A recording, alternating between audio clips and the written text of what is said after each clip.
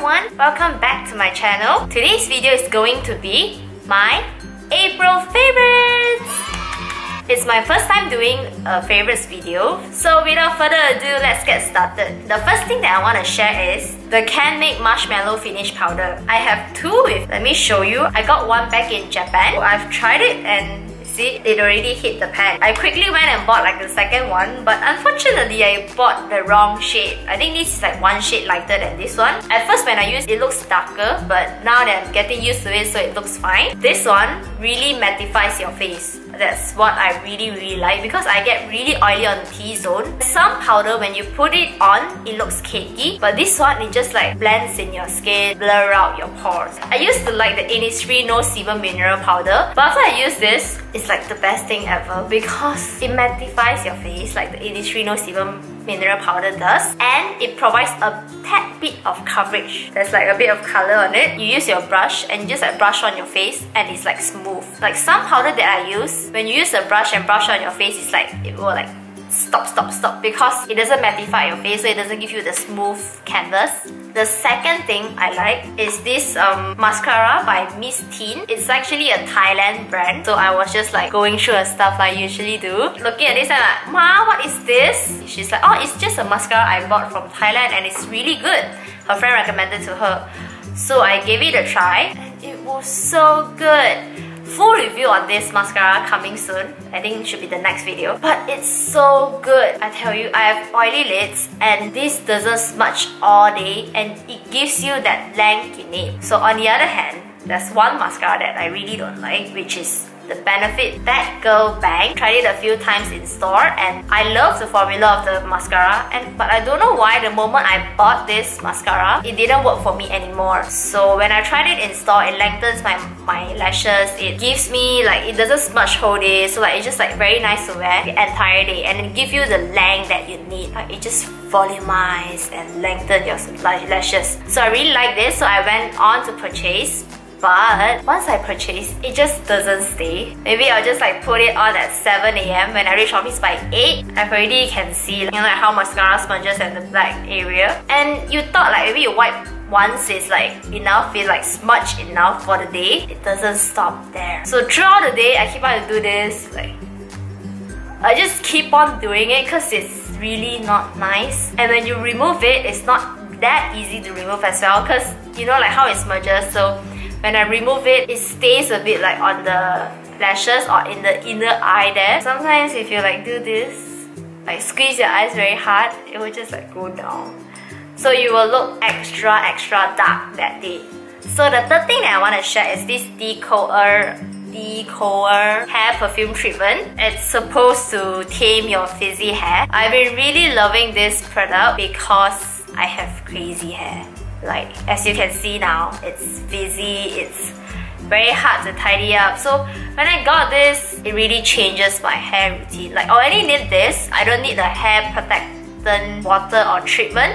I don't need my hair oil anymore. Sometimes I can even go without my conditioner. Let me show you a bit now. But I'm going to sleep soon. So you just like spray it on. Then you just like massage a bit.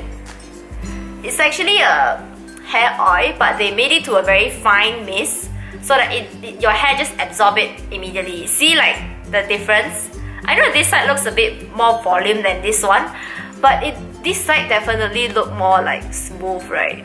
Like I don't have like messy like out of control hair, and this like see all the fly down. Big shout out to this. It really changes my life. Yeah, I've been on the search for quite a long time actually. So this is really good. This is like the beauty stuff of this month. So next up, I'm gonna share like my favorite drink, which is Daboba. So that week, I was fortunate that I tried all three together. I tried the Ellie, Daboba, and Sing Fu Tang. All it was my first try, so I tried all three in 1 week. I have to say my favorite is Daboba. Daboba has the top is a cheese foam, but it's not too cheesy. It feels like salted milk. After that, they have the fresh milk. Then they use roasted brown sugar, if I'm not mistaken, black sugar or brown sugar. So nothing is like overpowering each other. Foam is just nice. I mean the cheese is just nice. The fresh milk is just nice. The black sugar is just nice. For Sing Fu Tang, I know a lot of people like it, but the pearls a bit too soft for me, and I didn't quite like the taste of the drink. But you know, drinks are very personal. Everyone has their own preference. So for me, it's definitely Daboba. If you haven't tried it, I highly recommend you to try it. Oh my god, speaking of it, I'm actually like craving for it now. And now it's like what? Almost 10 p.m. No! Hopefully I can survive through the crave. If not, I'm just gonna go get it tomorrow. Daboba is first on my list among all the bubble teas that I've tried last month. Do suggest that you go on the weekday and on the non-tea time, because you will be amazed on how long the queue is. I had to queue for 1 hour for Daboba at SS15 on the Saturday, I think 3 or 4 p.m. So yeah, if you want to try out new drinks but you don't want to queue so long, you can go on the weekday. Okay, one of my favorite drama in April was Romance is a Bonus Book. It's a drama on Netflix. I really enjoyed. I think mainly it's because the male cast is like so handsome to me.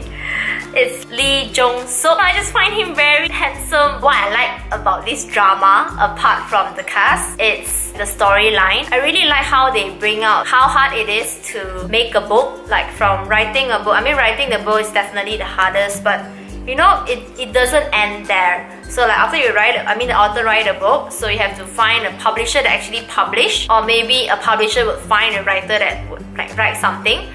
And sometimes if the writer bail out, the producer have to like find the author and like, you know, like encourage them to continue writing and just like push them a bit to write and finish it on the deadline. Then after you get the whole thing, like you just get like a book like that, right? This is like the script. So you have to market the book, you have to design the book, and you have to send for printing and like distribute to the bookstore and like do some more marketing. For one book to sell well, the author of course is the most important part, because author needs to produce a good book for it to sell good. Actually a lot of effort used in producing one book. It really changed my mind using a book. Like I used to feel like, you know, books are so expensive. Effort putting inside is actually priceless. According to the drama, do you know what happens if the book doesn't sell well in bookstore? They cannot donate it to the charitable organization, so they actually have to shred every single book that was written back to them. Like even if it's damaged or if it is brand new, like they just have to shred it, and they only get like a very small amount of money from that block of shredded paper. This drama really made me feel like I want to read more books, and everyone has a very different feeling of reading a book. Like this book may be attractive to you, like this book changed your life, but it doesn't really mean that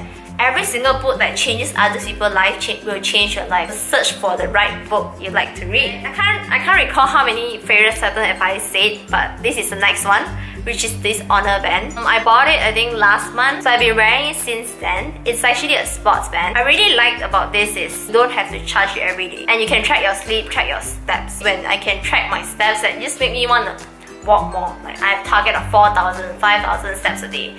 Like looking at the band just made me feel like I want to walk more. And this one, I don't have to remove it because it's water resistant. So I can wear it in the shower, I can just wear it anywhere, wear it to sleep. Hardly ever taken this down from my wrist, which is really convenient for lazy people like me. I tend to like just take down and put somewhere that I forget where I put it. So this always stay with me, so I really like this thing. Let's talk about some highlights of this month. This one I watched Avengers, the Endgame. I MC for like 3 events up till now. It's actually quite exciting. The first time I did it, I just read from my script. Like the first time I had to MC an event, I had a script, I read line by line. Then the second time it got a little bit better, I stopped looking at my script. I just referred it once a few lines. And the third one, I did it without a script. It was a last minute thing. I really liked it. I like how I'm able to stand in front of the crowd and talk to them and get their attention. It just felt really nice for people to look at you and remembers your name. So I guess that's the end for my April favorites video. I hope you enjoy all these items, and do let me know what I should try out next, or like what is